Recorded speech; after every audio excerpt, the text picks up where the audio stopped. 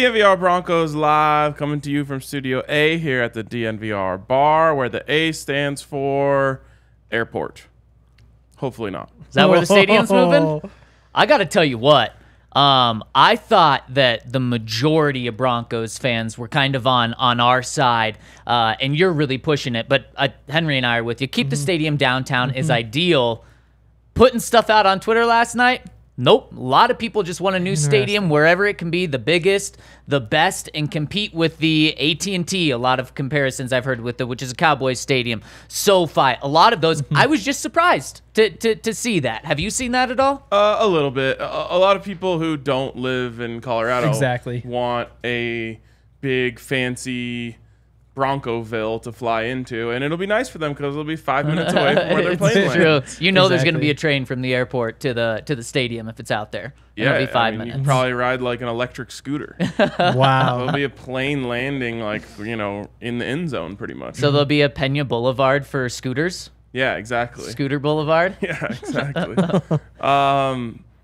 So, of course, the news is the Broncos sent out a survey, which isn't really news, but it has certainly stoked the flames of the conversation around what the Broncos should do with the stadium. And I think there's a lot of differing opinions on this sort of thing. And personally, I know our good friend D-Line doesn't agree with this. I like the Broncos putting this out there, even if the cynic in me tells me they really don't give a shit what anyone says. I just think it's nice to make people feel like their voices were heard. The Broncos are Denver. You know what I mean? The Broncos are a staple. It's literally one half of their name. It is. And yet they might have to change it to Green Valley Ranch. Or is it technically Denver Broncos Football Club? Is it just Denver Broncos? Nobody calls them that. legally Nobody it's calls Denver them that. Broncos Football Club. Interesting. 25-50. I know, me too. By the way, we're presented by DraftKings Sportsbook. We are presented by yes, we DraftKings are. Sportsbook. And so, anyways, the questions have come out. New stadium, current location, renovate the current stadium, move the stadium to a different location, entertainment district around the stadium, open air, closed dome. So there's a lot of stuff here. Obviously, my strongest opinion about all of this is do not move the stadium outside of Denver. If you want to build a new stadium, go right ahead. Just keep it where it is. That's what you did last time. You knock down the old one, you build the new one in that spot. To me, that would be cool. I don't have any attachment necessarily to Empower Field as a stadium. I don't even think it's that well designed. Don't think anyone has any attachment to Empower. Wow. I definitely do. I mean, maybe it's just because I grew up there. Yeah. I mean, that's like, you come down, see your grandparents, go to a game or two every year. Like, I've got so many memories there. I think there's a lot of people who do. I'm sure. Yeah. But what I'm saying is, there's not that much itself history isn't there. that special as a stadium. True, definitely. I agree. With that being said, one of the many, many, many things that make Denver special is the fact that all four teams are in downtown. And it's funny because I have people tweeting at me lots of dumb stuff. But one thing is like, go check out some other cities and see what you think of that. I'm like, I traveled with the Broncos for 3 seasons. I've been to definitely more than half of the NFL stadiums. Damn. The ones in downtown are dope. The ones outside of downtown suck ass. Like, it's like a 1-for-1 guarantee. Sure, you have the Jerry Worlds, and I haven't been to LA yet. And there are a few of these new ones that are just cool because they're new, right?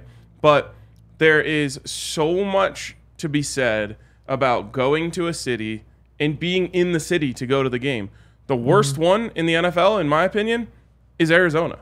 Because you go all the way out to Glendale, and people think that the traffic will be better. The traffic is worse because you have everyone going to a place that they never go to at any other time. Who would say the traffic will be better? Well, they think that they're like, the traffic in Denver is so bad, so move the stadium out. It'll help the traffic in Denver. It's like, well, yeah, it might help the traffic Denver on Sunday afternoon. Right. 8 times a year. But the traffic going from Phoenix to Glendale is an absolute disaster. And then you're just out there, for a lot of people, whether you're visiting or what, like, you go to the game, you drink, you have a good time. You can hop on a scooter and ride right into downtown where maybe your hotel is. You can catch a lift and, you know, it's a 10-minute ride. From there, your transportation is like the most important thing of your entire day.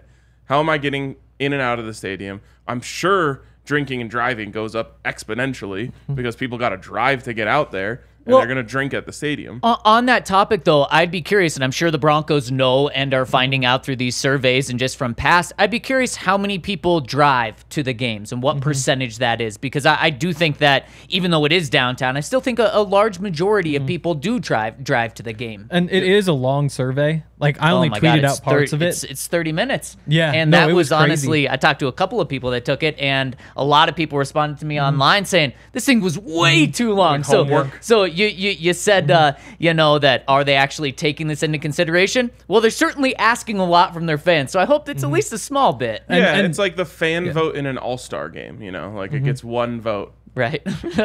All million fans. It's definitely a good public perception, though. Yeah. But they do ask, like, how do you get to games? And if all of these options were available, which option would you choose to get to games if you could do that? And so they do take that into account. And obviously, like, they're definitely using at least some of this. Like, you hope it's not just the economic stuff. We're saying, like, what is the most you would pay for this? What was the most you would pay for that? If these were your three options, what would you pay? I like a lot of these questions to just play off that, Hank. Yeah. They're like, how much would you be willing to pay for this thing? And so they're trying to gauge your interest on how much they can charge you and stuff like that. And then the next question after that is, like, essentially, will you actually follow through with that payment? Right. Yeah. It's so funny. Like, but, you know, definitely, like, maybe, Right. But to go back to what you were saying about people driving, I mean, a lot of people drive. Obviously, it's going to be the case for anything. But I think what you would notice is if you moved the stadium, the traffic would be so much worse because there aren't people who can't drive. You know what I mean? Or don't drive. Or just right now, walk if you from take the light downtown. rail and get off at that stop on a game day, like, it's orange and blue, completely packed, every single car. If you're walking under that tunnel after the game to just get back into downtown, there's foot traffic. All these people who are walking away from the stadium. If you were to move to out by the airport, every single person that's going to the game is going to have to drive or I'm sure there would be some sort of train system as well. But you're just getting more cars. So to me, it's not like I'm just doing my, like, oh, I'm biased about Denver thing. Like, I've been to all of these places.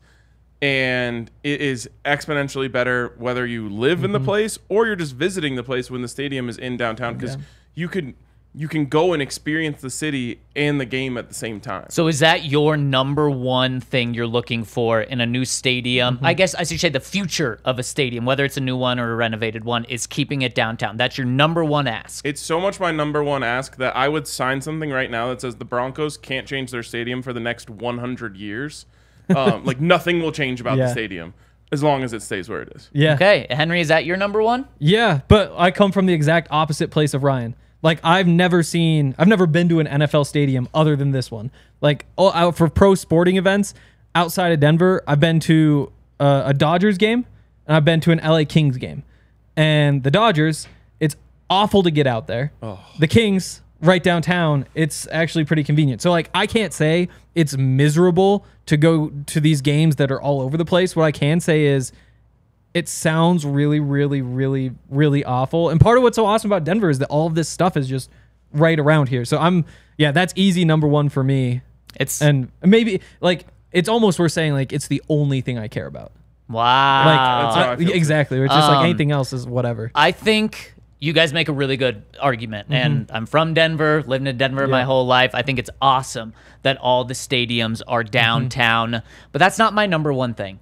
My number one thing for this new stadium is a home field advantage. To get to the football itself, I want the Broncos to not build a stadium that is so state-of-the-art that it's kind of a football field and lifeless, exactly, and no character and no part of Denver or football or the South Stands or anything like that. If they build a brand new stadium, have it be state-of-the-art and so cool, but have it built where the fans are on top of the field. Have it built where you make it so that the walkways are hollow. So when fans are smashing their feet, it sounds really loud. And some of these new stadiums are completely lifeless and just seem like, just look at the 49ers. I think they fit 55,000 people in that stadium. And there's and the reason it's so small is because they took out so many normal seats to have so many suites and owners things. And you know what that does? It just makes it just for the rich. Don't do that. Build a 100,000 person stadium. Put 20,000, take 20,000 of those seats out for the owners' boxes, but still make it huge so that there's 80,000 normal humans that can go to the game and be cheering and be loud. So I do want it in Denver. There's no doubt about that. I'm never going to make an argument to move it outside of Denver. But to me, let's keep it about football. Let's keep it about building the best home field advantage, because that's something the Broncos have had forever. It's just a great home field advantage. And when you think about going to a Chargers game, it's like, oh, the Broncos fans can easily take that over. And even if the Broncos fans weren't, that's not a tough crowd to play in. It's not a tough stadium to play in. When you think about the Chiefs, though, you're like, shit, yeah, unfortunately, they've got a really good home field advantage. Keep that for the Broncos. And I think it was the first question of the actual survey is ranking how important a bunch of different traditions are to you. So it's like 1 to 7, not important to very important. And they've got the pregame skydiving. They've got... I didn't think of as like a important but again, like, but it is a thing that you look forward to when you go to like, I remember when I was like 5 going to games, and that was like the coolest thing. Is like, oh shit, look, they're falling. And the fact that Sharp did it once, didn't he?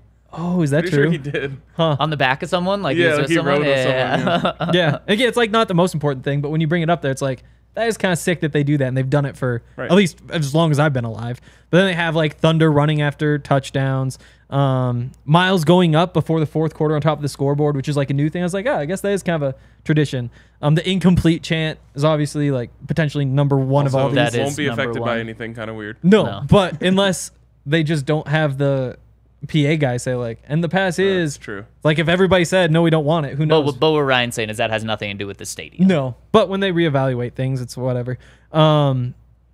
The Rocky Mountain Thunder is what they call the fan stomping. That's kind of what you're talking about. Well, that's such an easy one. Make it loud when people do that. Yep. Like they didn't do a great job getting it from the last stadium to this stadium. They tried though, and that's what's important. Yeah, and I'd imagine we can do better. Honestly, I think it's a lot better though than brand new stadiums. Oh, yes, for sure. Absolutely. And that's what I mean. That they put effort into it, so you can hear it. The thing about old Mile High that made it special is it was like rickety. Right. So like you're actually getting like metal slapping on metal, which makes a really loud like sound. that.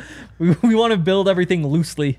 Like let's loosen a couple screws before we open this thing up. I'm sure you can put like things in the ground. It's probably a lot more money to do for something completely extra, but do it if you're spending $6 billion anyway. Yeah, for sure. Why not? The altitude sickness video for the fourth quarter. That's home field advantage.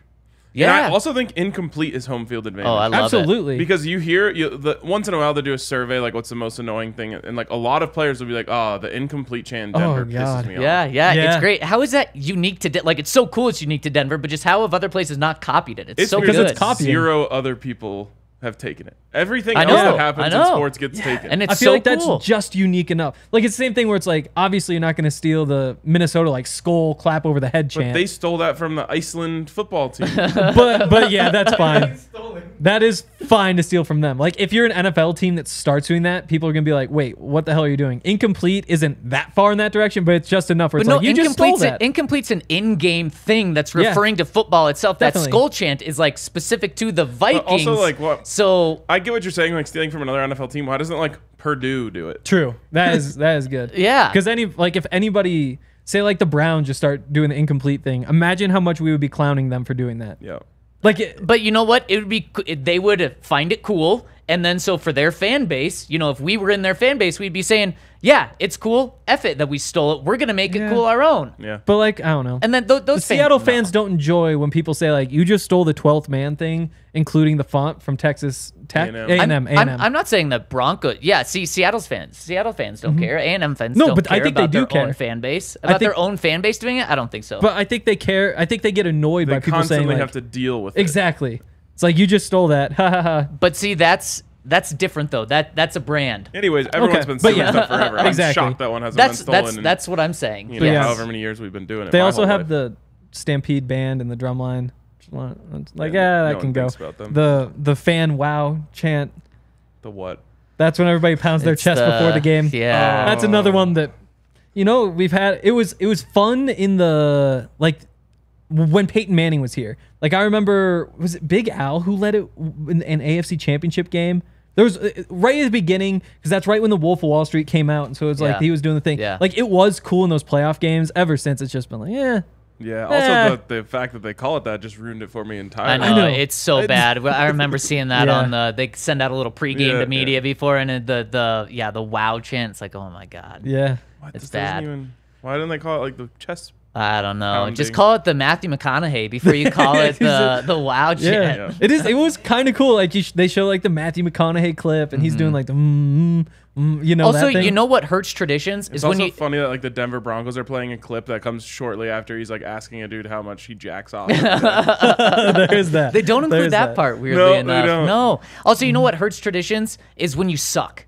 And so Also these true. things, Yeah. what did you point to about that one being Although- cool? It was when sick they're when in an everybody's- AFC championship Everybody's game. hyped. Everybody's It's pounding because their chest. they're in It's an fun. AFC championship game. So then they try to introduce these other things like the frickin' song that they've got rid of. They introduced that for 2 years and then got rid of Yeah. it. When you suck, fight song. when you suck, We don't need you're not that. playing the fight songs as much because you're not getting in the end zone. It's hard to remember that some of these horse. things exist because when they score touchdowns, it doesn't happen that much. So you're like, oh, that's a tradition. I just thought it's something they occasionally did. When you're good, all of these things are better. And will- so when they've tried to introduce new traditions the past few years, they suck. Yeah, Yep. introducing traditions is like an oxymoron to me. Traditions just happen. Some of Yeah, these, though, you can't have force it. some of these they've absolutely forced. Well, yeah, for sure. But like, I bet you the Wolf of Wall Street thing, they just did it one game. Like, as they thought it was Yeah. gonna be a one-game thing, It's like and a then they were playoff like, thing, "Oh, yeah. that slapped. That's Let's do awesome. it next game too." Well, I mean, what's the best tradition in town? Ralphie running. That's out of town. That's out of town. That's up there. Okay, fine. It's all the small things with the abs. Yep. It's sick, Yep. and it just came out of nowhere. Incomplete Everybody sang is along. probably One. like better than that Because it's But- been around for longer. Yeah, but Yeah, you I take- will say that all the small things thing is perfect, and it's directly tied to winning a championship. Right, yeah. right. I'm curious how long that is going to be a thing. I hope it's forever. That'd be awesome if Yeah. it's forever, but I just wonder if it will be. I heard Nate McKinnon on a podcast before this season be like, "Yeah, that was sick. Like, we loved it so much. I just don't know if we can do it for 41 games plus again this season." And But now here we are. they've been doing it. Here we are. Yeah. What else with this conversation? So that really started in January when they started doing focus groups. Yep. Now they're sending it out to a larger group of people. They sent some of the surveys to season ticket holders about a brand new stadium. They sent some to season ticket holders about renovating Mile High, doing an even bigger renovation than the $100 million that they're doing. They're still in the gathering process. So there's a lot still that's going to come out that we're going to find out. I eventually think it's going to be a new stadium. Unfortunately, think it's going to be a new stadium out by the airport where they can just build a whole town around it. But we're still so far away from that actually happening and coming Yep. together. And that is kind of the heavy favorite. And it's because, I mean, we Money. haven't seen Because of too. money, Yes, definitely because of money. But we haven't seen Isn't too everything many. because of money? generally. It is. We haven't seen too many teams just totally fund their own stadiums. But the ones who have basically done it that way. And most of those are recently as well, right? MetLife and SoFi, and then you have Gillette Stadium from back in the day that was also privately funded. But I mean, SoFi is the model at this point. Yeah. I was just thinking last night, I'm like, man, I can't believe that like corporate greed is going to like kill a part of my city. And then I was like, oh, corporate greed kills everything. Right. Yes, exactly. I was like, It I has should be already able to killed- believe that it We kills were all, overdue. all things that are It's fun. already killed a lot of things. has. And not only SoFi is kind of the model moving forward, but it's the closest tie to the Walton Penner Yep. Group as well, being so close to Stan Kroenke. There's a connection there. Yeah. Also, Stan Kroenke built that stadium specifically for the 2026 World Cup. Was one of the reasons that he wanted the new stadium. And now he Which can't even, stadium? Oh, SoFi the Stadium. LA. Yeah. SoFi Stadium. Now SoFi can't even hold World Cup games because it's too narrow and it's not going to fill. Oh, that sucks. Yeah. Bro, are you kidding because me? they And then- built that Also, really quick, underground speaking club of thing. Stan Kroenke, we have one stadium that is out of town for Colorado sports teams. How many Rapids games have you been to? 0. People say they're fun, but I've never wanted to go that far. Okay. No, Case in point. they're fun. Yo, I've heard. They're You're a person, I super hear. far, To be though. fair, I Like, don't think I'd yeah, have like, been to any if they were in can't even Denver. get If they there, were in downtown, I think unfortunately. you would. If it was at Coors Field, I could see like, oh, we're done with work. Shit, let's walk over. Maybe. I Yeah. know I would. For me, It's it's like certainly way more difficult. yeah. The thing is, like, I'd have to start planning right now if I wanted to like go to a Rapids game this Exactly. weekend. Whereas if I'm going to a Rockies game, sometimes the Rockies game first pitch is at 6:10. I decide I want to go to the game at 5:45. Exactly. That's where like I have season tickets. To be fair, though, that's- football it doesn't games are very apply. different. It doesn't apply here. But I'm just telling you, it Mm-hmm. takes a lot of the fun. Like, it's not fun to Mm-hmm. it's not fun to get to a Rapids game. It's fun to be at a Rapids game. Yeah. Also, like I- the Broncos tailgate, you can just show up even if you're not going to the game. You Yep. can just go True. and do it. You're downtown. Go to Lodo. Go to the DNVR bar right afterwards and watch the game. a great It's really point. hard to do it when you're all the way out in Commerce City. To ask me from experience, I can't just go to the tailgate for fun and then come right home and watch a game. Like, Yeah, and it's I'm too sure they hard. would have places that you could technically go down and tailgate and then go out to a bar that's in that area. That's not the same. No. And I have Avs season tickets. Last year, lived in Denver, went to so many games. This year, I've been in Westminster. I have not been to many games at all. Mostly a sell ticket because it's just such a hassle. Yep. And that would open up the whole Yeah. PSL conversation. We can maybe have that another day. Yeah. Pumpkin Oh. spice lattes?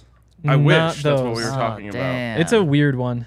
It's kind of fun. It's just unavoidable. They're gonna not make fun you at all. pay for the right to pay them. Yeah.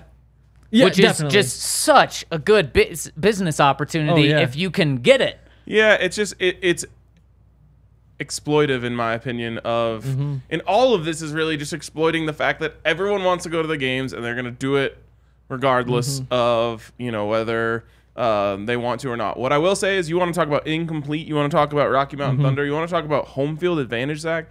When you make it extremely difficult for Mm-hmm. blue collar people to afford going to your games, you directly hurt your home field advantage. It's just that is just facts. And that's where a whole bunch Definitely. of seats definitely helps. And the other side of that, PSLs are really weird and complicated, but it's also true that I think the average price for a PSL when the Ravens built their stadium was like $350. The resale value 10 years later was like $5,000. And so because you have the rights to them, again, it's not a great deal. And there was a question on there that's, how much would it impact your decision to buy a personal seat license if, like the Warriors or like the Rams, you get refunded for that payment when they move out of the stadium? So then it holds its value throughout. And so it is kind of complicated, and in some ways it probably saves the taxpayers from paying for something that, the people who go to the games probably care more about. Yeah. So there's pros and cons. I just saw several people last night saying like, I inherited my season Yeah. tickets from my grandparents. Like I can afford them right now. If this were to happen, I wouldn't be able to afford them. And that shit sucks. It does really suck. And it is really tough for fans, but it's also kind of fun economics wise. But getting back to the other thing I was saying about SoFi, like that is the model. Like that is what you probably want to do if you're the Waltons. It's the one thing that could stop them from going out to the airport or whatever and building this massive complex is a massive bid from the city. And if the city says we'll pay for whatever half the stadium, I mean, that's why Allegiant Stadium is in Vegas, because the city paid 40% of the money for them to stick right there because they just want to build up the strip and don't want them to go outside and expand or do whatever else. Typically, that's not a good deal for the city. And if you're bidding enough to convince them to not go build their own mega complex 40 minutes from here, it's probably not good economically for the city. For the city or the team / ownership, I mean. Potentially. I mean, if you're saving so much money, that whatever, if you're paying half, then that $1.5 billion, $2 billion up front might be worth the 20 years you spend out there. So if it's completely privately funded and they're just building a stadium, yeah, it's probably going to be tough to recoup that money in even a long-term sense. But if you're building an entire complex and then you're building hotels, you're building residences, you're building bars, you're building venues, and you own all of that, and you get 100% of the profits back, then I think it's smart on the ownership side to fund it all up front. And I think that's what they would do. They're not just going to build a stadium out by the airport and just be a stadium. No, it's going to be a complete entertainment district. And so that's just why I think that's what they're going to do. I agree. That is definitely most likely. But the one kicker is, I mean, they'll go through all the numbers and figure out how much money they'd make and what the risk is that people would only show up on game days and that place winds up pretty dead for most of the week. They'll figure out all that stuff, and then the city will probably come in with a bid that says, if you stick at this same spot, we will give you whatever amount. And it just depends on where those numbers fall out. Yeah. And I think you're right. That's what they're going to end up doing. And, you know, the people who live in Hounds Ranch and say Denver is too dangerous, even though they never come here, are going to love it. And, you know, Tom, who inherited his house from his parents on Federal, got their season tickets that they've had since 1960, isn't going to be able to go to the games anymore. And you're going to have a soulless experience. I don't think it's going to be that. I think that is worst case scenario, obviously, and I think that's by moving the stadium out there, you certainly risk that more than keeping it where it is with ticket prices staying the same and having no PSLs. I don't think it's going to be that extreme. I think that you're going to lose some fans, but I think it's going to be a very, very, very small percent of fans because Broncos fans are diehard. Ticket prices have raised in the past. Now, also having to pay $1,000 or something on top of that, or you said $350? I think so. The Rams, for typical reserve seat, it was $1,000 to $5,000. For the Raiders, it was $500 was the lowest price. So, I mean, if it's $500, I think you're going to lose a fraction of a percent of season ticket holders. But, Ryan, what you're saying, is it worst case scenario? Is it doomsday scenario? Is something that, if you're thinking about this, you have to factor in and see. But the Broncos, in their surveys, are trying to get this information. They are saying, how much would you pay for this? Would you actually do this if you're saying it? And I don't think it's as dooming as you think. I just don't trust people who I know their only interest is in money to make sure that they keep the soul. I don't I just don't trust them. And just talk to people who have gone to Jerry World. They'll tell you, yeah, it was cool. It was just soulless. I don't think $100 pizzas. I don't think this ownership group so far, it's been less than a year, has done something to where I've lost their confidence in that. I do think they care about winning. I do think they care about the Denver Broncos fans. I do think they care about how this city views the team. At least now, they could totally ruin that. But right now, they still have my trust. For me, they have to earn my trust. Okay. Like Pat Bolin, that is a person who I trusted. He earned that trust from Broncos fans and from this community. They haven't done anything to lose my trust. They just haven't done anything to earn it yet. And that's where, I mean, if they're just typical rational people, they're probably just going to do whatever makes the most financial sense. Like, that is kind of the baseline. The baseline isn't, oh, this would be good for the city. Let's cut our profits a bit to do what the fans will really like. Like, the normal, like, economically rational person would say, okay, how much money can we get from the city? How much money can we get from the PSLs? What is the maximum amount that we could charge to get people into the game? What is the maximum amount we could get? Like, it's all about profit maximization, and that is way more common among sports owners. But to be fair, I actually disagree with you, Ryan. I think there are things that they've already done, and I disagree with what you said, Henry, about how it's, you know, number one priority is maximizing things, regardless of what they do with the stadium.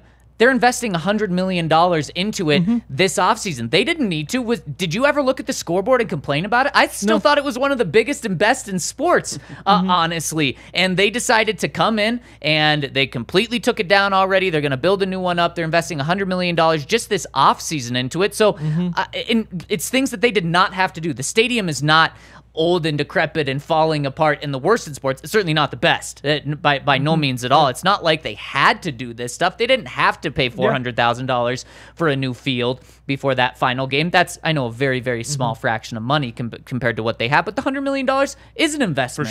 For sure. Yeah. And I totally, like, there's no reason to think that they are only in it for the money. Like, if anything, I agree. They probably have pointed toward, it is about, like, we want to go win football games. It's fun for our family to have a team. We want to, like it is, when you have that much money, it can just be all about fun, number one, which is kind of crazy to think about. But when you're talking about building a $5 billion stadium and a city all around it and all that sort of stuff, as soon as you start talking about, like, does that cost $20 billion to do all that stuff? That's where you might get into. I mean, again, you expect any person. $20 billion's pretty ridiculous, though. I mean, SoFi was like over budget at $5 billion. But if you I don't think it's $20 billion now. But if you say 5 for a stadium, 15 to buy all the land and do all the other stuff. SoFi was all of that, though. Oh, the $5 bill wasn't just. Theirs wasn't too big, though. Wasn't like just the stadium. It was everything around it too. Yeah, but again, like we've looked at the area, it's not as big as you think. But maybe it isn't that much. But whatever it is, 99% of people would say, okay, I'm spending this much money. How do I get the most out of this? And again, they have given us no reason to think they're going to just money grab and do that sort of thing. But that is kind of the baseline for any person. I just think that they've so far have proven that that's not the case. The stakes get so much higher, though. Yep, for sure. And the other thing about staying downtown, both of those points that we haven't touched on, is just the river mile. With the Cronkies building up everything from Spear on the other side of Ball Arena all the way down to Colfax along the river. And I mean, they're developing all that, and it's supposed to take another 15, 20 years to actually complete. So who knows what that looks like. It doesn't seem like the Broncos have too much space to do many changes of their own. A lot of that is owned by the stadium district, so there's a bunch of hoops they have to grow through. But with the Cronkies really trying to build this up into kind of the sports mecca and eventually run everything from Coors Field all the way down to the Broncos Stadium, you do wonder if the Broncos find a way to be a part of it. And the reason you'd think it'd be tough for them is just because there isn't a whole bunch of land that they own themselves that they could profit from. We're talking about a lot of money here. Yep. Oh, yeah. If you want to make some money yourself, check out our friends over at DraftKings Sportsbook. Use the promo code DNVR to get $200 in bonus bets after you place a $5 bet. So if you're going to be watching basketball tonight, you want to place a $5 bet after using the promo code DNVR to sign up at DraftKings Sportsbook. They're going to give you $200 in bonus bets that you can use right away on Alabama to win tonight, on underdogs. Guys, 3 for 4 yesterday. This thing just keeps rolling. Yep. Underdogs, My 16 goodness. and a half units up since the start of the tournament. So is it going to be 3 or 4 again today? Hope so. I'll take 2 of 4 considering the odds. Are they? Yeah, the odds are even more distant today. Yep. Okay. Yep. Okay. I've been going crazy. Like, everything's hitting. Like, we have all that stuff. You guys stuff. almost jinxed Gonzaga last night, by the way. Oh, yeah. That was Give me a brutal. break. There are no jinxes so with pissed. that. But I would have been jinxed. If we believe in the jinx, I would have been jinxing Hank, not you. I took Because that. it was Hank who said it. I know, And but I was celebrating his win before Yes. it happened. I would have been, Me too. the baby in the car inhaling your cigarette smoke. Wow. That game was wild. I took them again when they were down 13 at halftime. I also had a separate bet on them, parlayed with Kansas State, parlayed with Rory McIlroy to come back in his match and win when he was down 3 through 6. So that one was plus 500. Everything's hitting. I talked about the round robin, so I have the 8 games this week. Also with the Avs win that one game, with the Buffs to win that last game. So everything's just like, I'm 5-1 in a 10-leg round robin, and so I'm just raking in the money. It has been a big day, and now I've been betting on Rory again. Rory's up 2 through 6. I've kind of taken the opposite approach as you. Now that I'm in this mindless betting world, I haven't made any other bets. I just log on. If there's March Madness games, I bet on all the dogs, and then I put my account away. Wow. And then I check it at the end of the night, and I make money. Huh. It's a kind of like, I don't know, buying early Google stock or something. Yeah. So that's what I we're- felt like we did. Mindless profits. Kind of in a tough spot today, though, because I was 0 for 4 yesterday. If I had bet, I decided I was going to I was just going to go big on Alabama this weekend. So I gave out my DraftKings pick earlier this week. It's minus 140 over at DraftKings for Alabama to win these next 2 games. So I'm going hard on that. Stayed away yesterday, thankfully, because I was 0 for 4. Ryan went 3 for 4 yesterday, but we're both on Bama today. So I hope it's not your one miss. I am on Bama in the sense that I think they're going to win, but I'll still be betting against them. That's true. So, well, I hope I hope they win. But if you want to join us, go over to DraftKings Sportsbook, use the promo code DNVR, and get $200 in bonus bets. Minimum age and eligibility restrictions apply. See show notes for details. And if you have a gambling problem, call 1-800-522-4700. And if you... Wait, have we done this drawing? We did the We drawing. did the drawing? So how about Breck Brew? So we're going to anybody who potentially won that drawing, I hope that you really enjoy the gift that Breckenridge Brewery gave you. Gonna have the time of your life. And if you didn't win, then hopefully you entered, because I'm sure there'll be another, and that's another opportunity for you to go get great Also, seats. we have a takeover tomorrow, a Jokic Giannis takeover. I have friends in town, so I'm just hoping like seats on the bus don't sell, so I can reach out to Spencer tomorrow and be like, hey, is there like 8 seats left on the bus? I'll give you like half the money. Talk to him today, because I had a friend reach out to me saying they have a box at the game. Oh. So it's kind of one of those like, oh, if you're there, then you have a box. You have, do you have 8 tickets to that box? Probably not. Damn, that would have been really convenient for me. But yeah, Breckenridge Brewery is awesome. I'm going to be drinking a bunch of Breckenridge beers tomorrow night at the game. That's going to be a fun one. Those tickets are really expensive too. I think like just to get in is like $117 before fees. Sheesh. I mean, it's a massive matchup.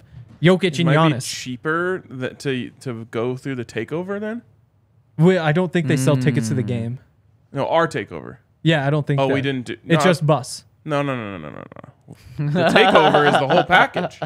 It's bus, tickets to the game, a beer on the bus. This wasn't a takeover though. Yeah. Party bus. Yeah. There we go. So That's yeah, where I was wrong. but that's where I was like, hey, if they wind up not quite selling everything out, I might swoop in and buy some of the discount. But that's a conversation for later. A lot of Breckenridge brews tomorrow. Some Breckenridge root brews tonight. I'm not really sure. Not Montana. Colorado women's team plays in the tournament. I haven't decided if I'm sticking around for that, but there is a watch party Yeah, here. Yep. come down to the Which- bar. I've never seen Caitlin Clark play a game. Like, I've only seen the highlights, and it's just a shame that my first experience watching her will make me hate her for the rest of her life and mine. Yeah, it's kind of like Steph Curry in that series where Yeah. he like became Steph Curry against the Yeah. Nuggets. It's like, don't 10 like him years now. ago. But it is Wow. a shame that you're going to see her have one of her worst games of her career. There we go, there we next go. time you watch a full game. All right, Yeah. you see you dogs? Yes. Yeah. Okay. Only like plus 200 or something, though. Yeah, kind of surprising. Less than they were against Duke. Yeah. I think Yeah. it's because Duke has the name. And it was at Cameron Indoor. Right. That is true. But, I mean, like what? She averages 27 points per game. How could you only be... That's wild. Well, how could Colorado is only be plus wild. 200 when she's averaging 27 points per game in college basketball? That is insane. That's like 40 to 45 Yeah. points a game in Got like stoppers. the It's- WNBA. They do Got have stoppers. They do have stoppers. So yeah, that's gonna be a lot of fun. I'm gonna be drinking some beers if I stick around. Maybe one of these for free. And hopefully we'll see you there, or maybe tomorrow or whenever else, because we've got all these Breckenridge beers here. You can use the beer locator at breckbrew.com to find them wherever you are too. Breaking news. Breaking news. New survey. Denver Broncos have signed someone. And someone that I've referenced over and over again about how Sean Payton can just turn people into good receivers. Marquez Callaway. Wow. Who was an undrafted receiver in 2020. And then in 2021, Sean Payton's final year with the Saints, he was their leading receiver, almost 700 yards on 46 catches and 6 touchdowns. They've signed some guys in the past, including yesterday, Tony Jones Jr., former Saint, of course. Sean Payton just bringing his guys over. Tony Jones, I can't sell you on like being a productive guy. Probably just a backup, might make the team as a third guy, as a special teams Bad guy. news for Latavius Murray, probably. Yeah, more bad news for Probably. Latavius. But Callaway, he's a guy who you can make an argument that he's going to have a role on this team. Is he going to be their number one receiver? No. But could you convince me, and could Sean Payton convince me, if they move on from Jerry Jeudy, if they move on from Cortland Sutton, that this is a guy that they feel comfortable with enough with stepping up and being their third receiver? Absolutely. Sean Payton has proved that he can make Marquise Callaway a good enough receiver, or Marquez Callaway a good enough receiver in his system. So I absolutely think that this is a significant signing. There's definitely a chance. I think that he fits in pretty perfectly in the wide receiver 4 job. Like, without looking at the special teams, because that's like the one piece that you wonder about. But when you look at Jerry and Cortland and Tim, like, there's a clear number 3. That number 4 spot. So he played 14 games last year, 158 yards. Year before that was the big one. Without Sean, though. Definitely. Last year was without Sean. Definitely. But again, kind of like probably their wide receiver 5, wide receiver 4, right around there. Year before that was 698. He was their wide receiver number 1 In terms that of year. yards. In terms of production. Oh yeah, it's really bad. But Henry, he could easily be wide receiver number 3. if you're banking on what he did that season. But the thing is, with Sean Payton again. So you look at those numbers, and I was just going through this last night because of the KJ Hamler injury. So last year, I just looked at the AFC West because I'm not looking at every team. So the number 4 receiver for the Chiefs that they brought in the season, Sky Moore, 2nd-round pick. Number 4 receiver for the Chargers when they started the season, Jalen Guyton, who had 950 total yards over the 2 previous seasons combined. The Raiders' number 4 receiver, Keelan Cole, 1,000 yards combined over the previous 2 seasons. And so when you look at Marquez Callaway, and again, it's crazy, I was just writing about this last night.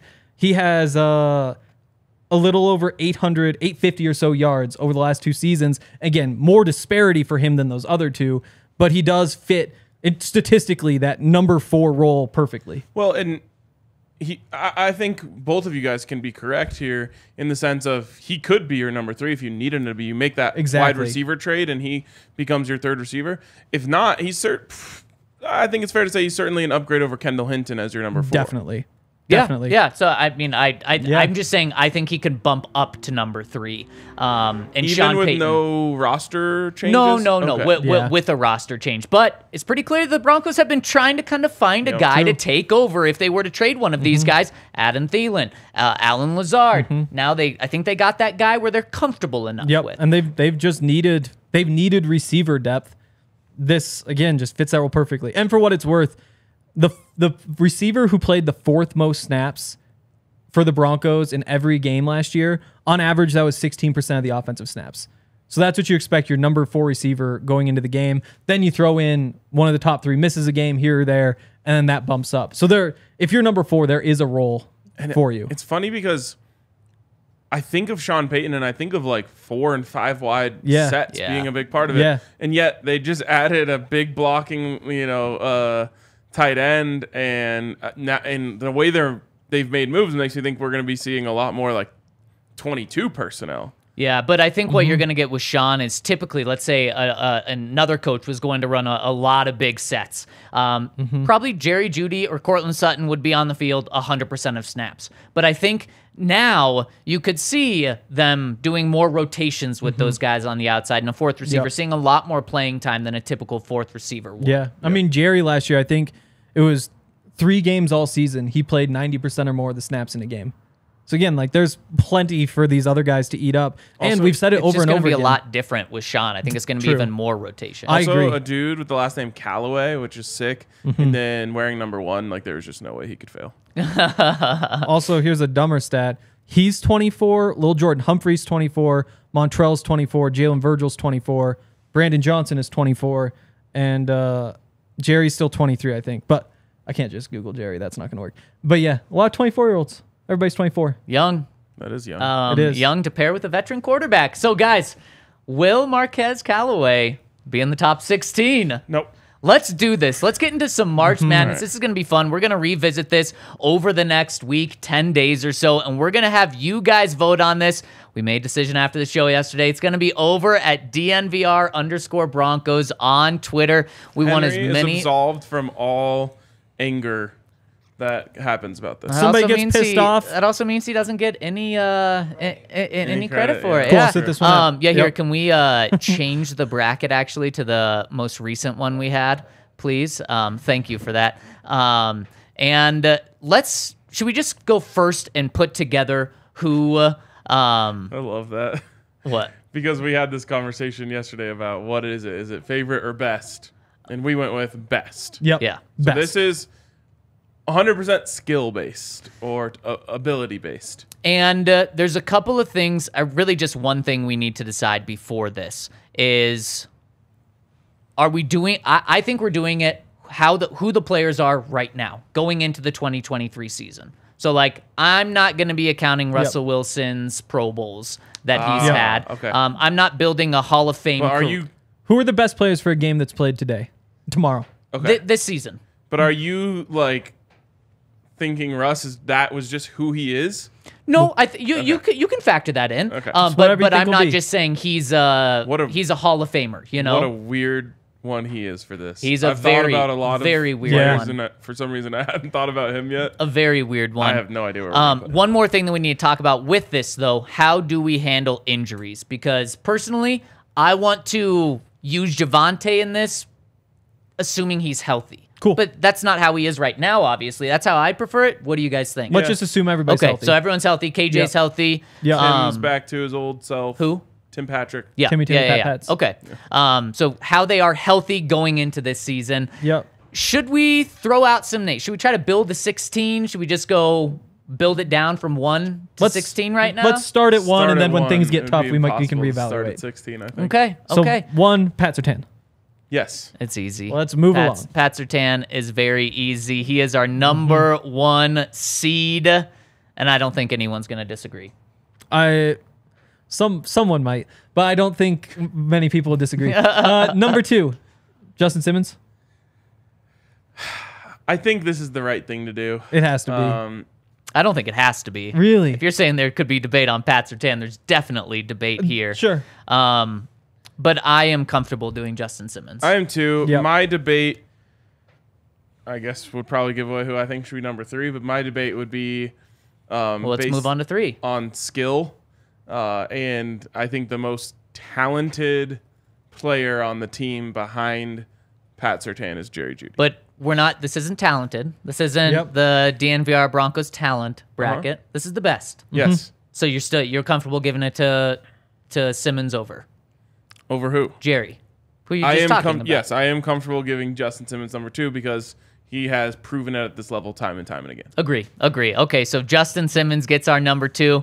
The secondary raking so far. You arguing Jerry for 3? I want to look at this just to make sure that I'm not forgetting someone big. I legitimately think we're in a range where like Zach Allen starts to figure into the conversation. Would Draymond Jones be right here as well? Yeah, probably. I'm looking around at starters. So let me throw out some names that I'm thinking could be in this because I agree there's some names. I think Ben Powers could be in this conversation right now. I think Javonte Williams, healthy, could be in this conversation right now. I absolutely think Jerry Jeudy is in this conversation right now. To me, off the top of my head, I can't think of anyone else that needs to be in this conversation. I agree. I mean, I think this is a wide group. I think this is one where it can go in a bunch of different directions. So I think Javonte, Zach Allen, Jerry. I also think Randy Gregory. Like if Zach Allen's there, I think Randy. Again, we're assuming health. If we're assuming health, I think would you take Randy or Zach Allen? I'd probably take Randy. Man, I'm getting a guy. to me, it's This like is so hard. I'm assuming health to start the season, but I know what they are. But we're assuming the health. rest of the season. Yeah, if we're assuming health, we can think on that. I also think you've got 4 offensive linemen who I this is still like- think are just bang, bang, bang, bang. I don't even know what order I'd put them. I think you have to Garrett think, Bowles to me is not in this I conversation. think you Interesting. have to think of this as it's one game and this player is healthy. Okay. Who do you want the most? Then yeah, Randy's in this conversation. I agree. Man. I know this is where it gets again. Like, what do I have? I have all 4 of those linemen. I've got Zach Allen. That's 5. Javonte, Jerry, and Randy. So that's 8. And you So could let's put them in pick. any order, How and are we I'd be doing happy. this? Who is number 1? Ryan, I think you were making the case for Jerry at first. Yeah, I'm just having a hard time with. Also, I think we're taking positional value out of this. Yes. Obviously. I'm just trying to Yes. think like, am I overvaluing Jerry because I'm so confident in his ability? Yeah, that's fair. And so I think you could definitely make the case to move him down Mm-hmm. a slot or so for a guy who's been more consistent at this level. The first name I mentioned was Ben Powers, and I'm going to make the argument for him here because I think he was a top 3 guard in the NFL last year. And with this, that's kind of how I'm viewing it. He was one of the best at his position, and I'm gonna weigh a lot on last year. I was just gonna say though, that was easily the best year of his career. Without a doubt. And so you could make the same case about him not doing it consistently at this level that you could as Jerry. True. Wait, you're saying Jerry's been more consistent? No, No. I'm saying they have that. You could make the same case against them of like Jerry has They're- been more consistent though. I mean, he's like in the 700s before, but yeah, I mean it's close. It's the same thing. Jerry has not been elite like Ben Powers, though. Yeah, he's had elite games. he has. Not Yeah. elite full over a 17-game season. I'm not hell-bent on him. Henry, who are you making yeah. the case for?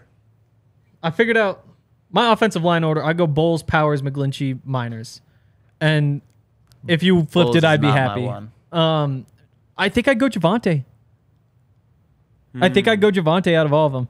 I think Javante's better at what he does than what Jerry is what he does. Who do you guys think should be number 3? If you're tuning in on YouTube, let us know in the comments section. Also, hit us with some likes. We'd really appreciate it. And subscribe to the podcast as well, whether you're on the podcast side or whether you are watching on YouTube. Man. Again, Randy's just tough. Randy's insanely tough. Like, if you said he's number... I can't do Randy because... It has to be. But we have to be consistent with ignoring injuries. I think for me, it comes down to. I think what I'm willing to ignore injury wise, though, and you guys can tell me if this isn't fair, is like current injuries that they're on right now. Yeah, that's Javonte though, right? Yes. So I'm willing to ignore that. Oh. Randy Gregory's doesn't have an injury right now where I'm saying like, oh, let's just pretend he's healthy. Injury's just always been part of his. Okay, here's game. how I want to put it. And I think this can help us break the tie. You get the entire Broncos roster, but you have to take one of these guys out. That's positional value. Yeah, it's positional value. Don't like it. How are we ever going to break No, this this is tie? why it's so hard. What I was just going to say is, who would you rather play a game without the least? That's Jerry, the thing. Javonte, or Randy Gregory? Or Ben Powers? You know what? I say, well, shoot. We've seen some Javantes, and then, of course, we get a Ben Powers in here. I think it's Jerry. I think Javante's a better running back than Jerry is receiver. I'm leaning Javonte. All right. Okay, cool. Just There's because of the Javonte. chat. I think the chat helped put it over. So we're going Javonte Williams, number 3. Shows how important his health is. And then you put not positional value, but what the head coach of this team wants to do. You running the ball. You see how important he is now and how important that running game is. So Those like angry runs feel so far away. I know. I was thinking today, like, we should do a podcast about if everything just goes well. It's like Randy's healthy. Javante's back to start the year. we got more. We got a lot more on this podcast, though. Who are We we going do. for? Can we go Jerry here? Now I think I won't Randy be Gregory upset. does enter the conversation, though, with For I one would- game, would you rather have Randy Gregory or Bradley Chubb? Randy Gregory. And where would Bradley Chubb rank in here? You'd probably be right around here. I think Exactly. he would be like 5. I think when I think of, man, I mean, Jerry did finish the year so well, but before Randy got hurt last year, what was that 4-game stretch he was on to start the season? It was Yeah, like, 3.5 sacks. yeah, 3.5 sacks, 2 forced fumbles or something, Yeah. 2 2.5. fumble recoveries. Or He's something incredible like that. when he Like, plays. man, But it just depends on how we account for the fact that he never plays. I mean, I would say Randy was borderline elite for 4 yeah. games when he played. So was Jerry. No, was Jerry borderline elite though? Jerry was great. Yes. But he didn't bat 1,000 for the season. Were his stats? That's not. You can't give Randy know. bonus points for playing less games. But he always looks good. So if you just want him for one game, who's the better football player? Like, who gives you the Pro Bowl performance? I just want to know what Jerry's pace was in the final half of last year. Like, was it elite? Because I know it was really good. So when do we want to start Jerry? When did he really turn it on? We want to go with the 96-yard Last 5 performance? Last 5 games. That's okay, where I'd so, do it. Last 5 games. Yeah, I mean, 1,500 yards is what that Yeah. would have averaged out and to. 3 TDs That's also, every 5 games. So Yep. it'd have been 10 touchdowns. 1,500 yards and 10 touchdowns. yeah. That's elite. And Court's first 5 games would have been like a 14-42 pace or something. Okay, so who am I looking up? I'm looking up Randy Gregory. Let's see what his per game was as well. Yeah. Yep, And he's to in me, there. I saw I have this big tier. DJ was the first one I cut from it. Okay. So again, like if you want Bowles, Powers, McGlinchey, Miners here, I'd take any of them. And that's my order, but they're all right next to each other. And with Gregory, in the first 4 games he played, it would have been a pace of 8 sacks, 30 quarterback hits, which is insane, and 8 Yeah. tackles for a loss. I'm fine going Jerry. Let's go. All right, let's do Jerry. That was a tough fight. Is Randy here at 5, or do we need to bring other people in? Randy wasn't as These dominant as I thought, so I'm willing to Yeah. talk about other people. offensive The 30 linemen quarterback hits is pretty dominant. That means you are creating havoc. and all the peripheral stats of like the pass rush win rate, like he's just blowing all the other Broncos out of the water. And the 2 forced fumbles. But Zach Allen, I mean, this is a guy that had literally 20 tackles or 20 quarterback hits from an interior position, which is even more difficult. Did it, not just a pace. He actually did it and only did it in 13 games. So you want to bring it out to a pace. It's probably right around just under 30, and he actually did it for 13 games compared to 4. I have Gregory just a hair in front of Allen, but again, like I'm going. I can't ignore. I'm going availability. Okay. And which I'm not factoring in. So there we go. I understand the kind of thing here. Randy Gregory. I'd make Randy Gregory is more talented than Zach Allen. Easily. Wait. I'm not saying that's a tiebreaker. I'm just trying to no, you're right. go you're through right, my thoughts. You're here. right. Why I was saying wait, though, is I need to bring Ben Powers back into this conversation. Oh, yeah, definitely. After I got caught up in the numbers and stuff, forgot about the offensive line. Ben Powers, elite last year. We knocked him down for not having the consistency, year in and year out for not being number 3. I understand that. An elite offensive lineman last year. I'm not saying, let's remember a couple of years ago when just last year. Not just one of the best guards, one of the best offensive linemen. He should go here. Man, I'm behind it. I think we probably should have had an offensive lineman by now. I would have just pretended to take Henry's side if I knew how hard this was going to be. I was like, yes, this is too controversial. But see, it's going to be a lot easier when you're just looking at 2 guys next to each other. I've never been more upset that Randy Gregory didn't play last year. This is the peak. This is the worst I've felt about him not playing. Because it's so inconvenient. Yeah. If I had to pick one here, I would go Zach Allen. I like Zach in terms of Broncos free agent signings. I'm higher on Zach Allen than Ben Powers. I think that's fair. I do think that's fair. I would take Gregory over him. You think Zach Allen is? That's kind of why. Yeah, I think he is. I mean, I'm fine doing that. We got to get Ben Powers in next. Can I give you that trade off? What about Randy? Randy can't be 2 Randy. spots behind Zach Allen. That's crazy. Yes, he can. I don't think so. Yeah, one guy is he's better. Productive all the time. The other one's guy productive is when he's on the field. In spurts. The goalposts just have to move, or else we could never get anything done. See, I don't think I should have specified it, but I didn't think about it. Is in like being healthy right now and who they are. Yeah, but we're talking about in a 1-game sample. No, I think we're thinking about like over this year, 2023. Well, that just changes everything. Not really. It does. Javonte's a running back. He's probably going to get hurt. Nobody knows Yahir. Quiet. we can go Zach Allen, but I think it should be Ben Powers. I think it has to be Gregory. We don't have to go with my choice. Let's get Powers out there. Powers. But see, I don't want Powers, Allen, Gregory, and then the next lineman because Powers is not that much better. We're in a weird place here. Also, when you get to 4, 5, and 6, they're all kind of the same. And Allen also is kind of only done we're going to let the people choose the winners of these. So I think the most important thing is getting the right 16 in. Yep. And so what not are we being working on so right now? not being so Number far 5? off. So that's going to be in a 4. Oh, no, it's not like a... No, don't think about matchups. Don't think about matchups. That's not what you can do. Cheating. That's cheating. Yeah. That is corrupt. Right, don't be corrupt. Like I just felt like a Zach Allen, Randy Gregory matchup would be fun. And CC saying it's hard to find 5 more guys on this roster more talented than Randy Gregory. This is not talent based.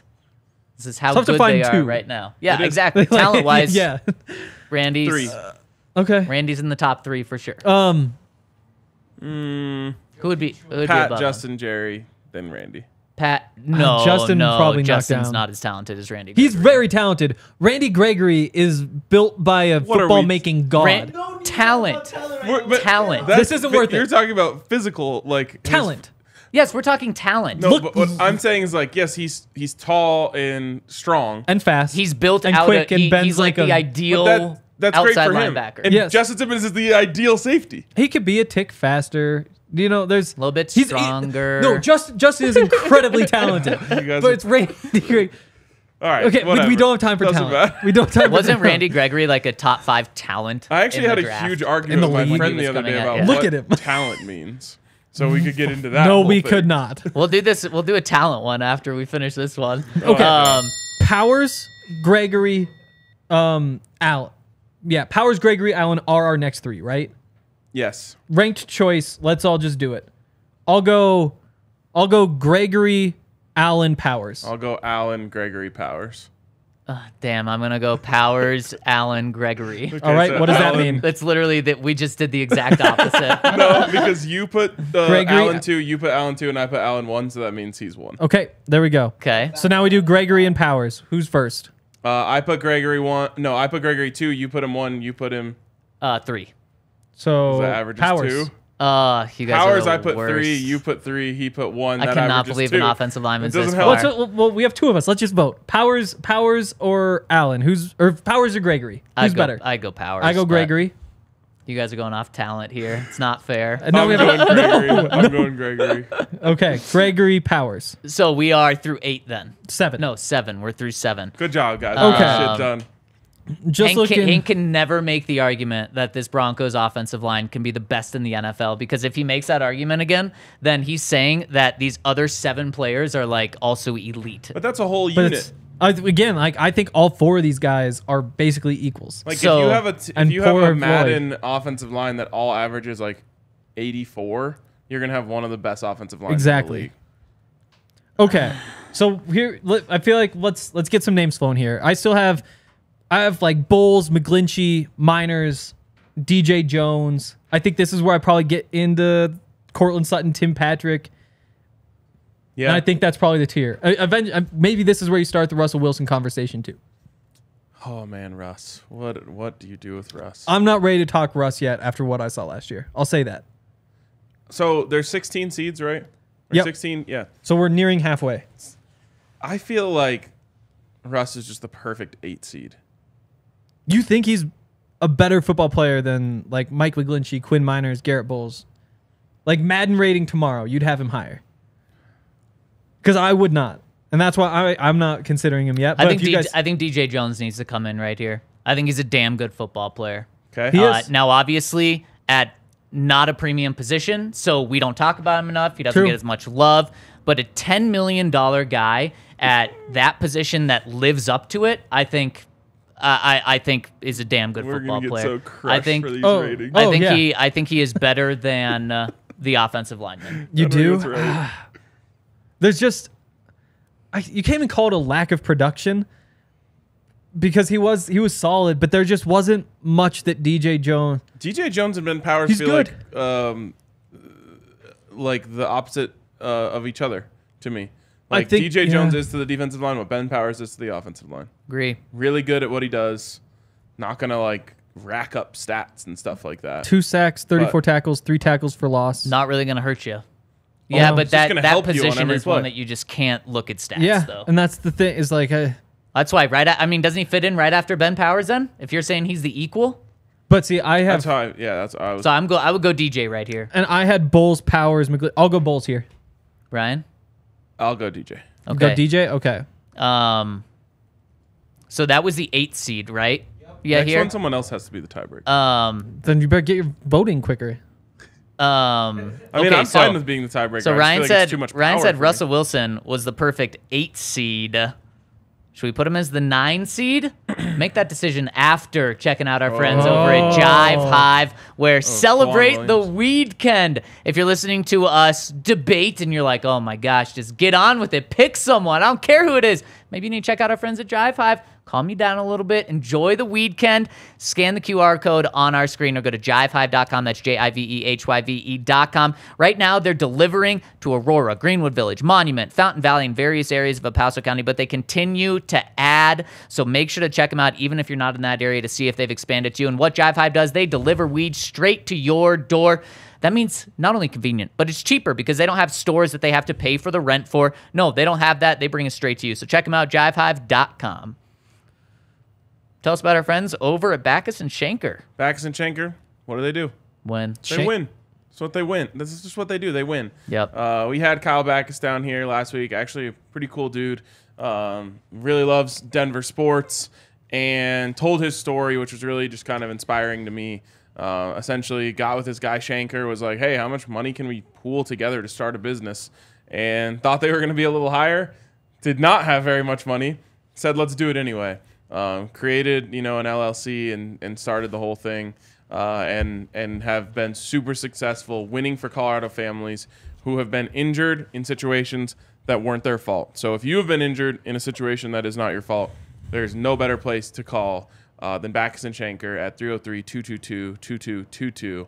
They will win your case, and the best part is you don't have to pay them until they win your case. That's how confident they are that they're going to get that done for you.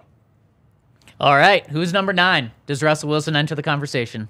Okay, so I'm going to bring a off. person in the conversation that has not been in yet that I believe now enters this really good at football conversation, Alex Singleton.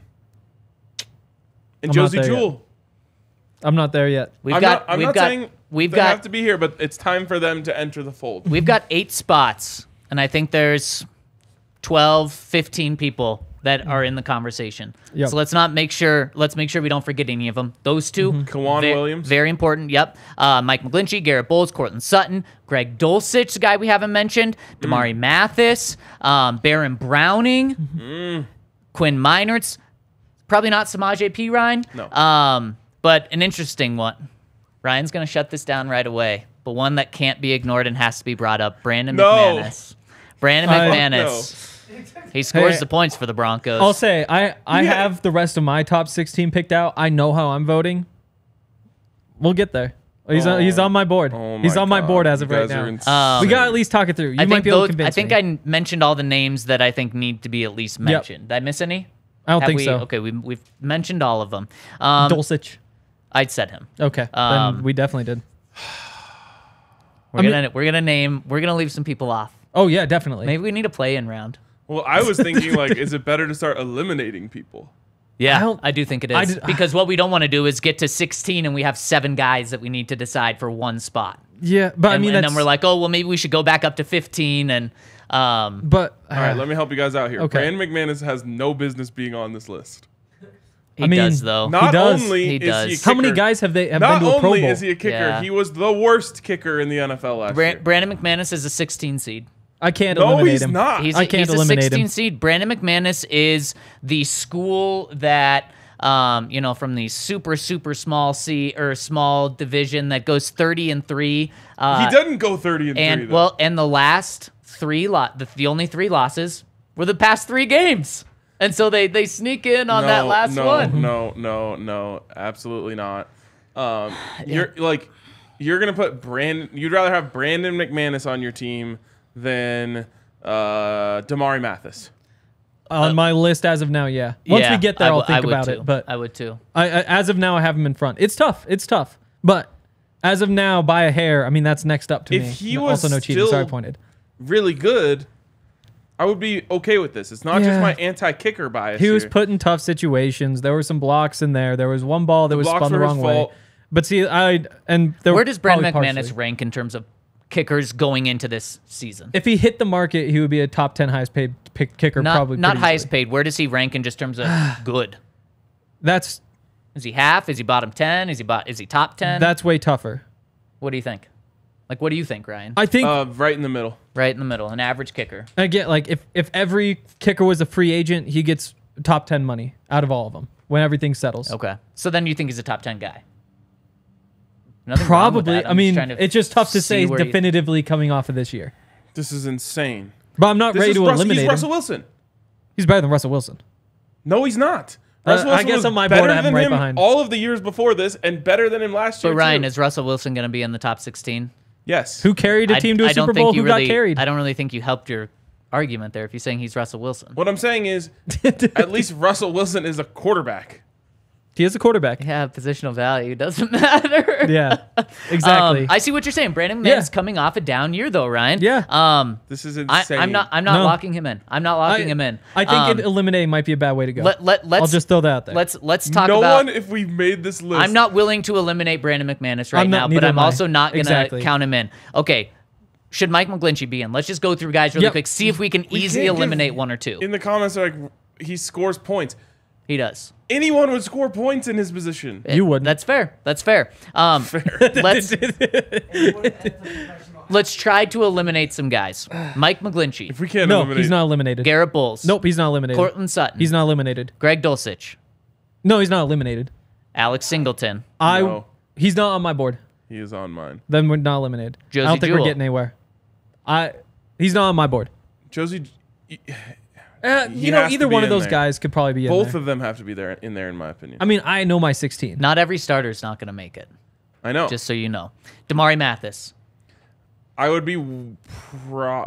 He's. I would be willing to take him off.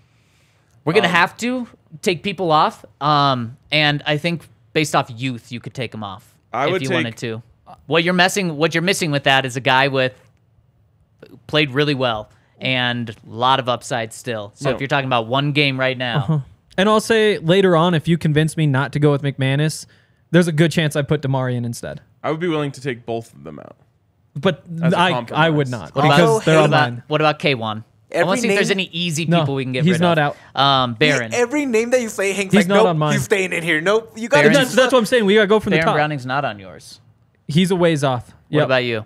I'm okay with no Baron Browning. Okay. Barron Browning's gone. And Quinn Meinerz. He's Quinn could make the case as best offensive lineman. exactly. So he's obviously yeah. Okay. So But now I who don't do we have think at number all 9? 4 of those offensive linemen are going to make this. I do. I don't think so. But either. we'll see. Who do you guys have at number 9 now? I've got Meinerz. I changed mine from Bowles. I was thinking about it during the back Shanker ad. I'm just too worried about the penalties. I would Meinerz go. is my 9. I would go Mike McGlinchey. Okay. A proven guy. I still think I'd say Meinerz more proven, but yeah. Meinerz is definitely not more proven. Second team All Pro for Bulls. Yeah. So here we are. 2 years ago. I know. I'm just saying we're talking about proven. Those are my top 3 on my board.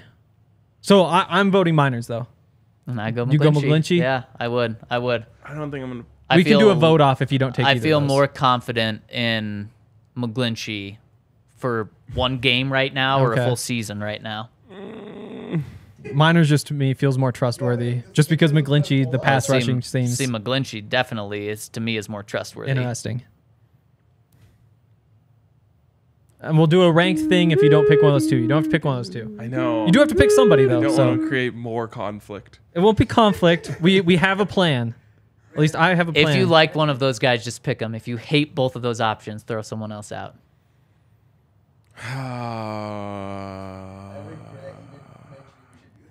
I am $17 going million to put tackle.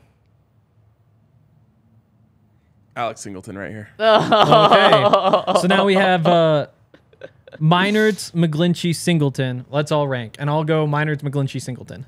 I will go McGlinchey, Meinert, Singleton.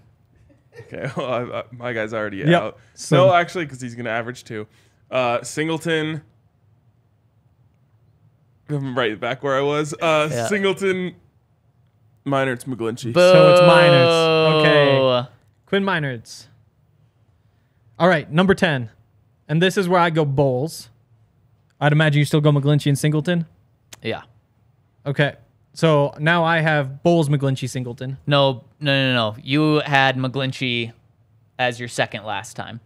He was my first. So now he's the next one. I was just ranking out of our 3. So that was to decide number But that's 9. how we did it last time. Last time we took those 3 options and then we slotted them in the next 3 spots. But we all though. agreed those were the next 3. So that's why. No, we did figure out number 9. Now it's number 10. All right, fine. Otherwise, I would have said I'm Bowles definitely right there. going McGlinchey ahead of Bulls. Ryan, Bulls or McGlinchey or Singleton? I'm going Singleton. Okay. And you have I'm Bowles going- or Singleton. I'm going, No gaming the system either. wait. I'm going what? McGlinchey, Bowles, Singleton. Yeah, rank them.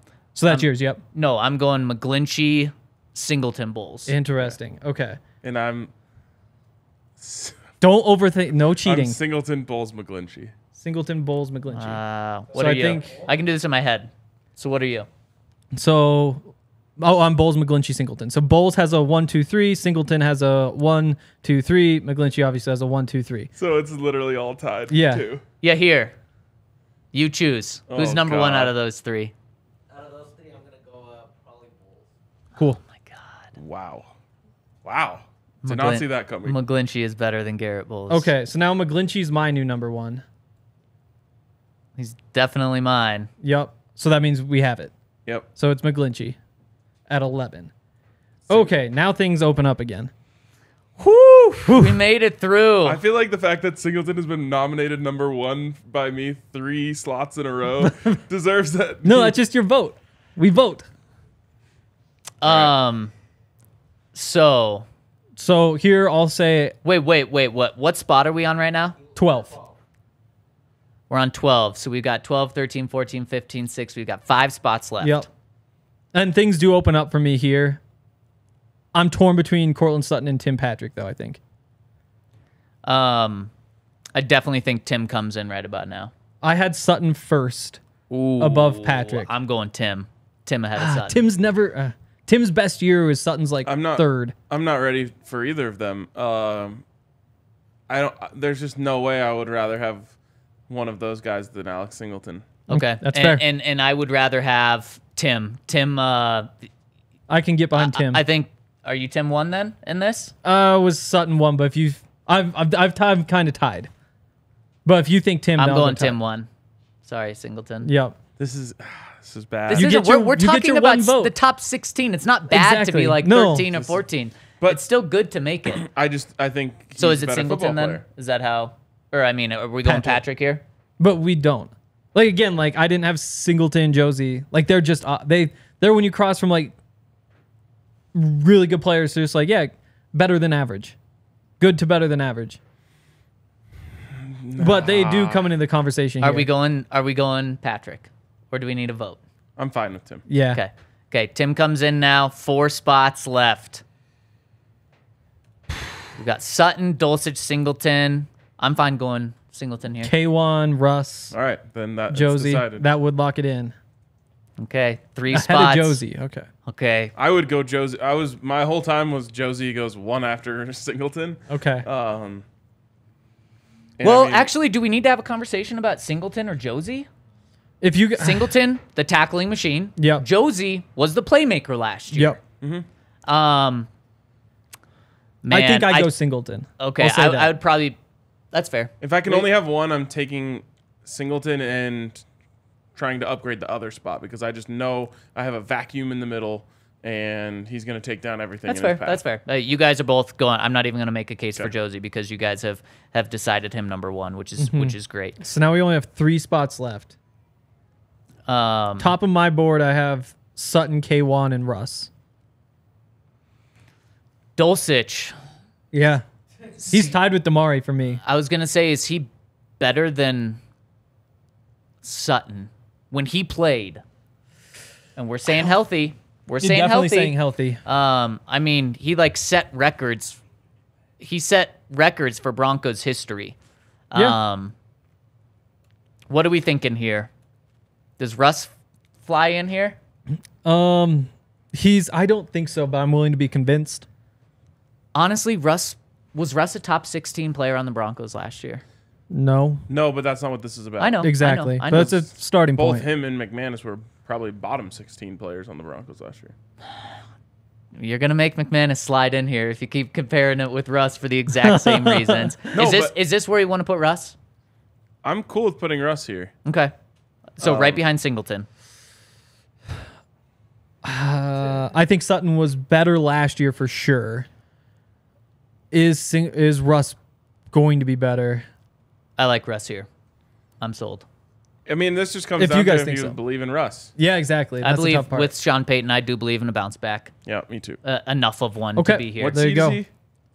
14. 14. This is so bad. We got Oh, it is 2 bad. spots. He would have been left. number 1 overall last year if we did this. Without a 1 year doubt. ago Oh, no, today. because we had that big fight, remember? Because I was saying Surtain's the better player, and you guys were positional value. So then I went down Stephon Diggs' road. Here's the massive issue with this. If this is how the season unfolds, and at the end of the season we're saying, "Damn, did we nail that at the beginning of the season?" Problems. This Broncos team is going to be 5 wins, 6 wins, 4 wins I don't know about potentially. that. Your quarterback can't be the absolutely, fourth, your quarterback 14th best cannot. player on your No chance. Your quarterback Really? has to be top I mean- 5 to be good. Really should be number 1. Giants made the playoffs last year. Daniel Jones was definitely a Not top 10 14. a top No, 10 no, player no. on their team. Saquon, You just named one. You have defensive guys too. Not I mean, really. I don't know. I have to look through the roster. He's not Daniel there. Jones was helping them rather than hurting them The Giants, most I think we're not talking about the Giants being like a 14-win team. They were 9-8, so they were just good enough. But it was Daniel Jones was a huge reason why.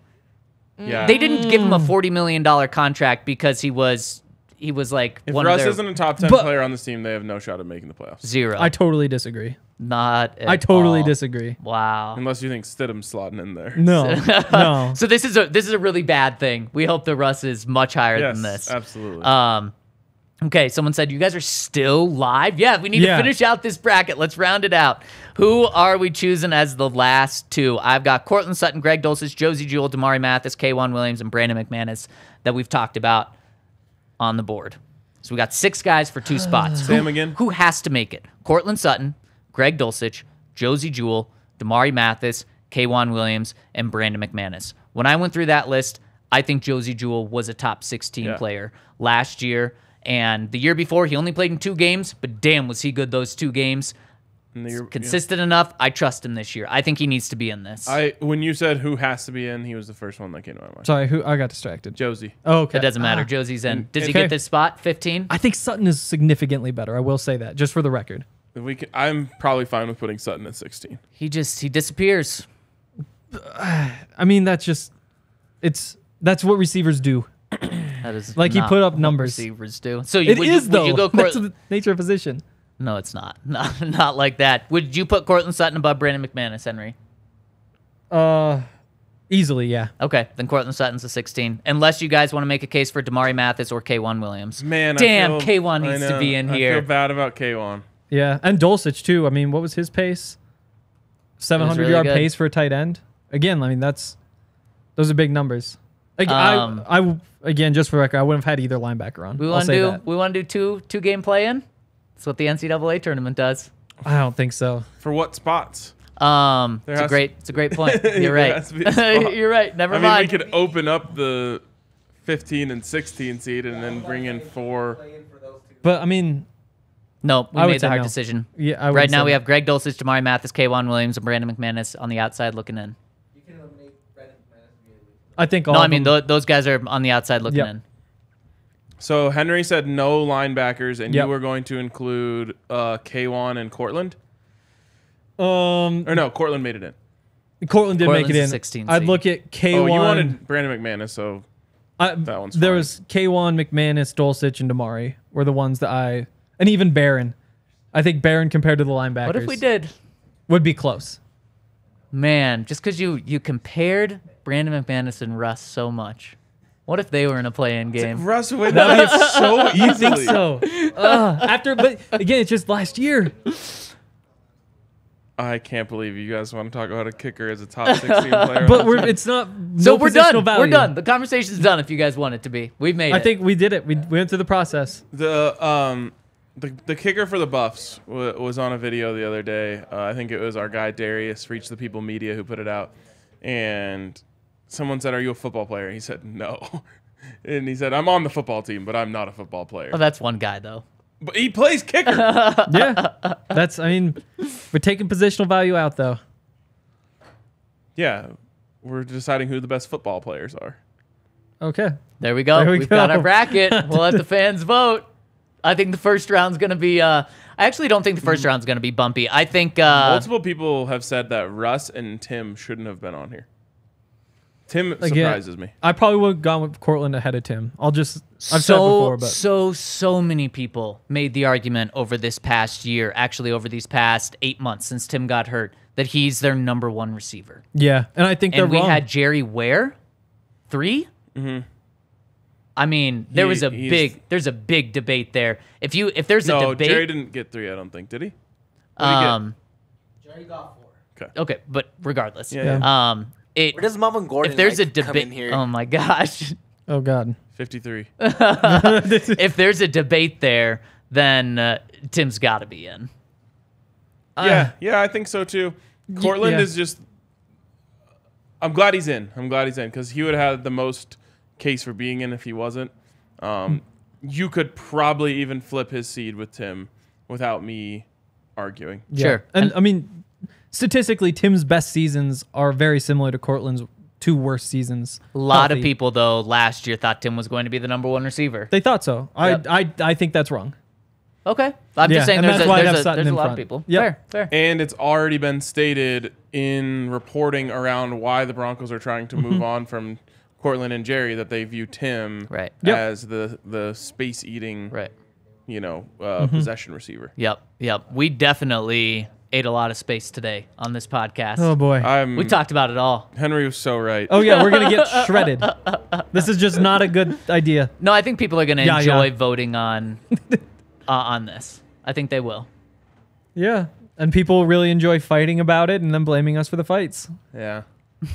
They'll blame Hank. They'll blame Hank. Let's keep it civil out there. Keep it civil. I wonder if we should have put Barron. Anyone who watched this show knows. I mentioned it. You took how them off hard- right away. I took Anyone who watched this show Singleton knows and Josie how off hard too. that actually was to do. It was Yeah. very hard. It's actually nice doing it live, so people are not just like, you just did it half Right, a we night. put legitimate thought into it. It was difficult. And there's so many disagreements that basically whenever somebody gets mad, two of us will be able to say, Yeah, I that's said that." hey, you don't have to tell me.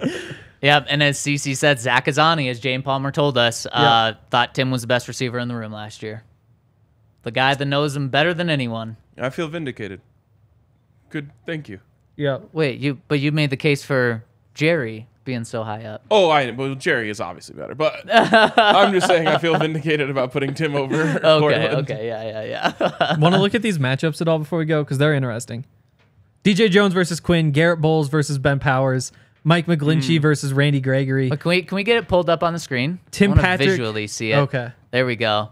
Okay, so we've got Pat Surtain, 1 seed, going against Cortland Sutton, 16 seed. Poor Court. He doesn't Which- stand a chance. What I love about that is we see that on the field in training camp. It's Yep. like actually a So fun many of matchup these, to actually. envision. Yep. Quinn Meinertz as the 9 seed going up against Against DJ DJ Jones as the 8th seed. That's and I a like good that one. we didn't intentionally build this. In fact, Yeah, we I didn't couldn't cheat. see this when it was being built. It was a lot smaller. All right, we've got our first upset alert. Jerry is on upset alert. Jerry Judy, the 4 seed, going against Alex Singleton, the 13 seed. 4 13s, they've happened this year. I'm not saying it's a lock. I'm not picking it, but Jerry is on upset alert. Yep, I think he is as well. Then number 5, Zach Allen going against 12, Tim Patrick. That's big big upset time on- upset upset alert, alert. big time. You're talking Again, about a fan favorite who's coming off injury with the benefit of the doubt. Yeah, that's tough. Yep. Number 2, Justin Simmons going up against number 15, Josie Jewell. Again, that's kind of a lock. Yeah, I think so too. Yep. Number 7, Ben Powers going up against number 10, Garrett Bowles. Probably Ben Powers Powers will win. Honeymoon phase. Yep. Yeah. Number 3, Javonte Williams going up against number 14, Russell Wilson. Tough That's draw for Javonte. Russ. He's going out in the first round. Yep, that's Javonte. Yep. But a 14 seed, you probably should be going out in the first round. Yep. And then the final one, we've got number 6, Randy Gregory going up 11, Mike McGlinchey. That'll be McGlinchey. a honeymoon phase. This Yeah. is like McGlinchey's only like plus 105 in this match. Again, because nobody I like it. heard the reasoning. Like some people did, but a lot of this is just going to go out to Twitter and they're like, "Wait, what?" No, I disagree. I think if people just look at the bracket, they're gonna have a ball with this. They're gonna love it. When we just did that was fun to be like, oh, who's there? Oh, yeah. But if they look at it and say who's not on here Yeah, and let that's me when they're make gonna a get fuss mad. about, that's when they're gonna get mad. Mm-hmm. I think we're gonna have more people enjoy this and enjoy the matchups and choosing and debating than we are people getting left out. Yeah. Because it's hard to look at 16 guys and then in your head mentally think, who did they leave out? That is and then true. let me get mad at those guys. That's true. Unless like your favorite player is Kwan Williams. So I'm happy we did this. Right, exactly. But I'm happy we did that last part because it made me feel better. I have a We're ready to send this out to the world. We're gonna come back pretty battered on Monday. That's I don't my. think so. Okay. I think so. I think we're All in right, good shape. We'll see. Pat Surtain is minus 500 to win the whole thing. Oh, he's winning. It's more than that. Yeah, he is doesn't- winning, but minus Yep. 500. Minus 5,000. Wow. Who's Wow. meeting him in the championship game? gotta see Let's the make our bracket again. early picks, early predictions. Last look at the bracket, and then we're done. Yep. So you got to look at on the other You side. guys want to predict each matchup real quick? No, we'll No. do that. We can. No. Man, obviously the easy one is to go with number 2, Justin Simmons. So Justin Simmons doesn't have to see Javonte Yeah. until the Final Four. Yep. That's going to Simmons- be a close matchup. I think Simmons pulls it out based on just being the best dude. I think McGlinchey could come out of that region also. Not past Simmons probably, but past Javonte. I think Javonte is going to be in the finals against Justin in that region, so the conference finals, and Justin's going to get it. It's just going to be a classic 1-2 matchup. Yep. It's going to be the heavyweights at the end. Other side's probably Jerry. Pat and Jerry could go out in first round. I don't know. He can't. There is some anti-Jerry sentiment. I think there's That been could get it going. so much positive Jerry sentiment this offseason. But He's got fans do this thing where if they think you might get traded, they start to disassociate Vote against from you. you. in I don't think so, brackets. though. I think they've been doing the opposite this year. I think his stock has been only getting higher so. this offseason. Since the season ended, Yep. I think people view Jerry more favorably than they did the day the season ended. A lot of people will, again, wait, you're trading him for a first? I don't know if I'd do that. If he's traded, then that's going to happen right away. Yeah, exactly. I think it's already happening. I don't think so. I don't think so. Also, who do you guys think is a Cinderella? Goes Singleton. further than you expect. Can I see it again really quick? Oh my god. Patrick or Sutton? I think Sutton is but he has to go out early. Man, Singleton could do it. I still see him getting past Tough Jerry. going against Jerry, though. I'm telling you, I just think there's a chance that the anti-Jerry crowd. No one wants Russell Wilson more than the Broncos Country. Broncos Country should want him to go as far as possible in this. I think it's Tim Patrick. Yeah, Tim Patrick, I'll say, might be the Yep. Cinderella. I think, again, Zach Allen, defensive lineman, people don't Yeah. really know him. I like and it, then Tim. then There he we go. matches up against Jerry in the second round. Yep. He's got a chance. Yeah. He's got a chance. There we This go. could be fun. There we go. I love it. It's Maybe. going to be fun. See, it's going to be fun. Oh, I hope so. All right, we'll wrap there. Thank you, everyone, for tuning in all week. Appreciate everyone who stuck with us for 95 minutes today. Woo, what is wrong with you? We will catch you on Monday.